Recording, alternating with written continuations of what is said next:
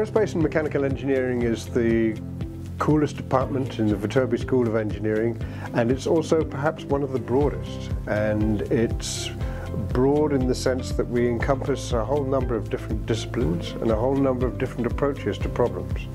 And so our research varies from very small-scale biologically inspired devices to large-scale rockets and planetary exploration.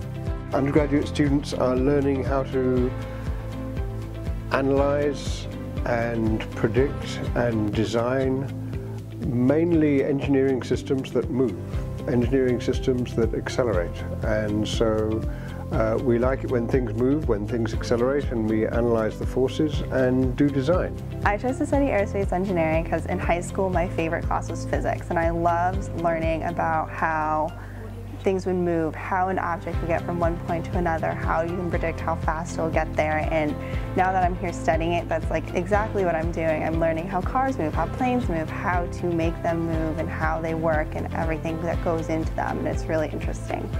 Characteristics of our department that marks us out, makes us a bit different from other similar departments, is the strength and importance of our student groups. These student group programs exist outside the curriculum. That's a deliberate design choice so that it expands upon rather than replaces any part of the curriculum. So the aero design team, the rocket lab, the Formula SAE team, they all do their own thing and they use things from class, but it's not like a class. It's a continuing education, an expansion of your education, and a whole lot of fun outside of class. So as the analysis lead for the aero design team, I oversee the design work that happens. So we compete in a competition every year to design and build model aircraft. So it's really a great opportunity to take what we learn in the classroom and apply it to a real hands-on engineering problem.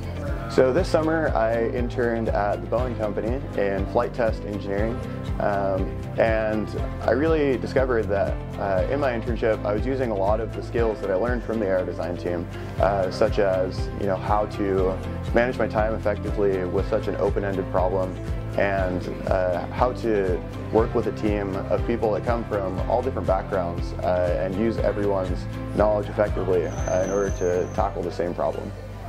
Looking back on my time at USC, choosing to study aerospace engineering here is definitely one of the best choices I've ever made. We have outstanding faculty that, because of our small class sizes, you really get a chance to know really well, and you get to know what their interests are, what they're working on, and you really get a chance to be involved in that and get to know them on a personal level as well.